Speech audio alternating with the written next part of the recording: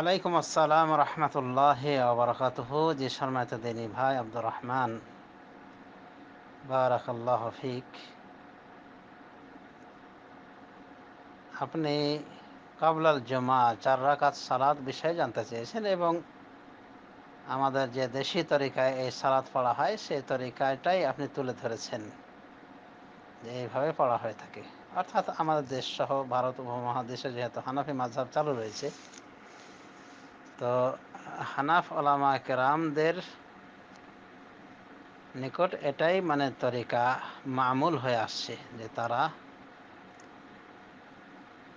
রাসূলুল্লাহ সাল্লাল্লাহু আলাইহি ওয়াসাল্লামের যে সুন্নতি খুতবা ছিল তার আগে তারা বয়ান দেন, চেয়ারে বসে বা মেম্বারে বসে বসে বসে, এক কথায় দাঁড়িয়ে নয়।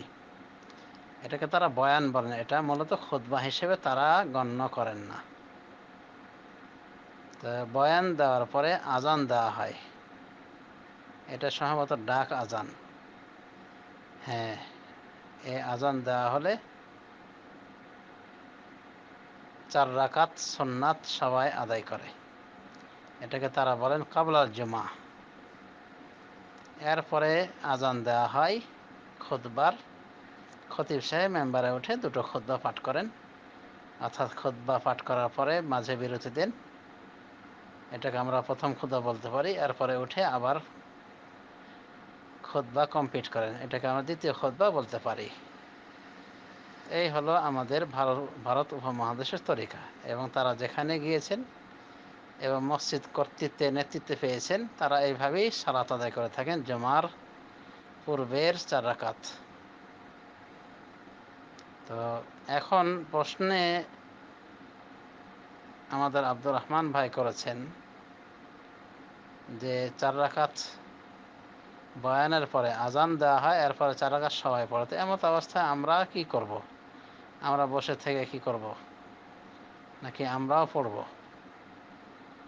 তো যদি ভাই আব্দুর রহমান, আপনাকেই বলছি যেহেতু প্রশ্ন আপনি করেছেন, যে কাবলাল জুমা ধরা বাঁধা কোনো সুন্নাহ নেই, যদিও আহনাফ ওলামায়ে কেরাম তারা এদিকে গিয়েছেন এবং জোহরের ওপর কিয়াস করে তারা এমনটি বলে থাকেন। অন্যভাবে আরেকখানা হাদিস উল্লেখ করে থাকেন, যে হাদিসটা মূলত জয়ীফ, সুনান গ্রন্থের হাদিস। তো বিশুদ্ধ মত অনুসারে কাবলাল জুমা ধরা বাঁধা কোনো সুন্নাহ নেই। তবে বুখারী শরীফের হাদিস অনুভাবে জুমার খুতবা চলাকালীন সালাহ গতফানি এসে বসে গিয়েছেন, তাকে উঠিয়ে 2 রাকাত পড়িয়ে নিয়েছেন। এই মর্মে হাদিস মুসলিম শরীফে, অনুভাবে বুখারী মুসলিমের হাদিসে পাওয়া যায় যে রাসূলুল্লাহ সাল্লাল্লাহু আলাইহি ওয়াসাল্লাম তাহিয়াতুল মসজিদ পড়তে বলেছেন, না পড়ে বসতে নিষেধ করেছেন। ইযা দাখালা আহাদুকুম মসজিদ ফালা ইয়াজলিস হাত্তা ইউসাল্লি রাকাতাইনি। যখন তোমাদের কেউ মসজিদে প্রবেশ করবে তখন সে বসবে না 2 রাকাত সালাত না আদায় করে। সুতরাং 2 রাকাত সালাত আদায় করে জুমার দিনে প্রবেশ কেউ করলে 2 রাকাত সালাত আদায় করবে। এমনকি এই সালাত আদায় করতে পারে খতিবের খুতবা চলাকালীন, তবে শর্টকাটে পড়বে। যেমন সহিহ মুসলিমের বর্ণনা রয়েছে, ইজা দাখালা আহাদুকুমুল মাসজিদা ওয়াল ইমামু ইয়াখতুব ফালিউসাল্লি রাকাতাইনি ওয়া লা ইয়াতাজাওয়াজ ফীহিমা। যদি কেউ মসজিদে প্রবেশ করে ইমামের খুতবা দেওয়াকালীন, তাহলে সে 2 রাকাত সালাত যেন আদায় করে সংক্ষেপ করে। মুসলিম শরীফের হাদিস, জাবের সূত্রে বর্ণিত। তো এই 2 রাকাত সুন্নাহ দুখুল মসজিদ বা তাহিয়াতুল মসজিদ হিসেবে পড়বে। এরপরে সে স্বাধীন, যদি সে ইচ্ছা করে নফল সালাত আদায় করবে 2 রাকাত 2 রাকাত 2 রাকাত 2 রাকাত করে, যত পারে, কোনো ধরা বাঁধা নেই। আর কাবলাল জুমা বলে সুন্নাহ প্রমাণিত যেহেতু নাই, ওটা নিয়ত করবে না। আর কাবলাল জুমা যে সুন্নাত নাই বিষয়টা কিন্তু স্পষ্ট, হাদিসের ভাষায় এসেছে ফায়ুসাল্লি মা কুদ্দিরা লাহু, সে এসে নামাজ পড়বে যা তার তাকদিরে কোলায়, মানে যতটুকু তার তাকদিরে কোলায়, যতটুকু তার সামর্থ্যে কোলায়, মানে সে স্বাধীন। আর কাবলাল জুমা জোহর ওপর কিয়াস করে এটা চালু করা ঠিক নয়, বা জয়ীফ হাদিসের উপর নির্ভর করে বলাও সঠিক নয়। আর বিষয়টা যদি আমরা বিশ্লেষণ করি, কাবলাল জুমা সুন্নাহ কিসের সুন্নাত? অনেক সময় জুমারই তো টাইম হয় না। পক্ষান্তরে একজন সকাল 10টার দিকে যেতে পারে, সকাল 10টায় গিয়ে কাবলাল জুমা কি পড়বে? তারপরে মূল নামাজের টাইম না হতে কি তার সুন্নাত শুরু হয়ে যায়?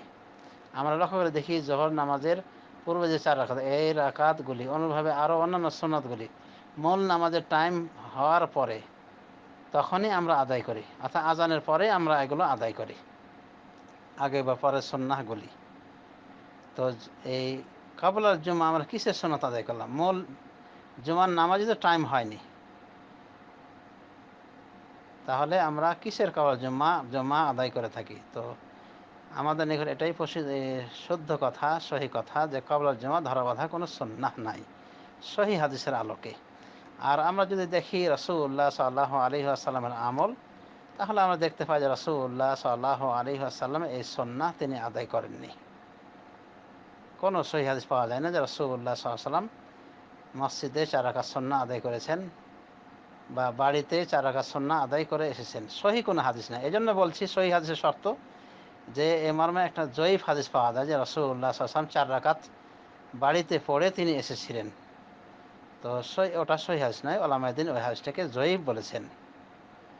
বরং সহি হাদিস এটাই, এবং এটাই ছিল রাসূলুল্লাহ সাল্লাল্লাহু আলাইহি ওয়াসাল্লামের মা'মুল।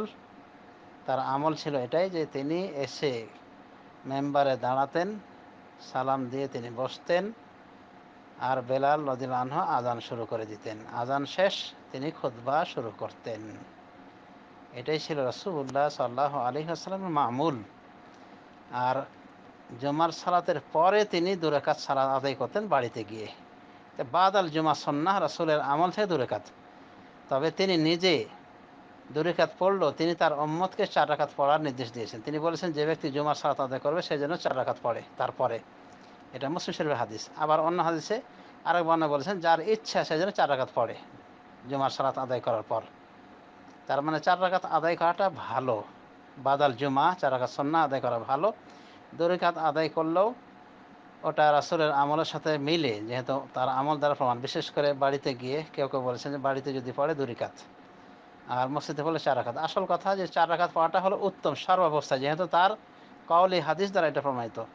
আর 2 রাকাত পড়লে সেটা তার আমলি হাদিসের সাথে মিলে। এক কথায় বাদাল জুমা 4 রাকাত বা 2 রাকাত রয়েছে, আর এটা যুক্তিসঙ্গত কথা, কারণ জুমা হয়ে গিয়েছে।